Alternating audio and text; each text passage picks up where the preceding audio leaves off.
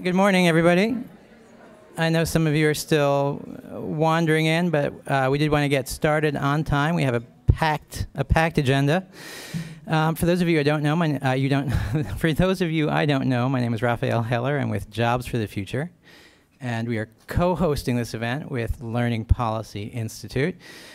I just would like to say a few very quick words of welcome and then step out of the way. First, just a thank you to Learning Policy Institute, to Shawnice, to Charmaine, to Livia, to Wynn in the California office. We are co-hosting this event, but they did a very large share of the work and very effectively, so thanks, you guys are terrific. Secondly, just a couple of words about the papers that we'll be discussing today, a little background. So about 2 years ago, the William and Flora Hewlett Foundation asked Jobs for the Future to produce a series of white papers on what they call deeper learning. And the brand name isn't so important. The important issue is that there's a ton of research in recent years showing that while academics is absolutely critical, it is not enough for kids to succeed in college and careers and the rest of their lives. In addition to high-level academic work, kids need some combination of skills, variously called deeper learning, soft skills, employability skills. Some people still use the term non-cognitive skills, although nobody particularly likes it. Dave Conley recently recommended we call them success skills, but that hasn't caught on yet. The important thing is that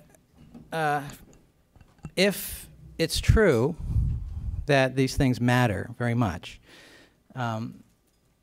we need to try to figure out what the implications are for secondary schools especially. So we've commissioned a series of papers, and I hope you look at all of them, asking what the implications are for assessment, for the use of technology in schools, for civic education, for career education, for how we think about teaching and teacher education. We don't have the answers. Our job is to ask smart people to review the research for us to begin to think about some policy recommendations. Which brings us to the papers today. The two latest papers in the series are both related very closely to equity issues. Basically, the question is, again, if it's true that yes, academics are central, are critically important, but so are other skills, interpersonal, intrapersonal, whatever you call them. What are the equity implications? What will it take to make sure that all children have access to what we call deeper learning? What will it take to ensure that students who are immigrants or English language learners have those opportunities? So that's where we are. That's what brings us here today, and that's what brought us to the papers in your packets.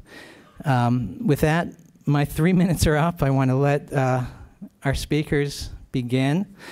In a minute, we'll hand the mic over to Sarah Sparks from Education Week, who'll be moderating for us. She's assistant editor at Ed Week. She also, if you followed her work, seems to know more about education research than most education researchers do. Patricia Gándara, just in from the Civil Rights Project at UCLA. Let me hand the mic over to Linda Darling-Hammond, who I believe used to work at Stanford or somewhere, but is now the CEO and president of the brand new Learning Policy Institute.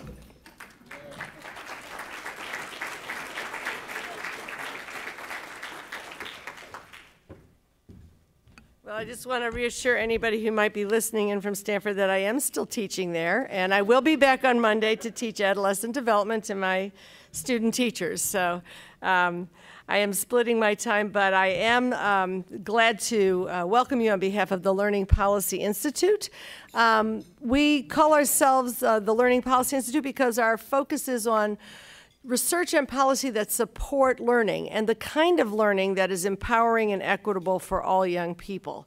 Not all policy attends to learning, and in fact, we think that has to become the focus of all our efforts because the kind of learning that Raphael described has implications for the nature of teaching, for the nature of school organizations, for what school systems do, and for what policies have to do to help us become ready for the century we are already in, but are not yet actually fully ready for. As somebody once said, the future is here, it's just not equitably distributed. And so I do want to add my thanks to the staff, Charmaine, Livia, Shanice, and others who made this possible, all the staff in our Washington office,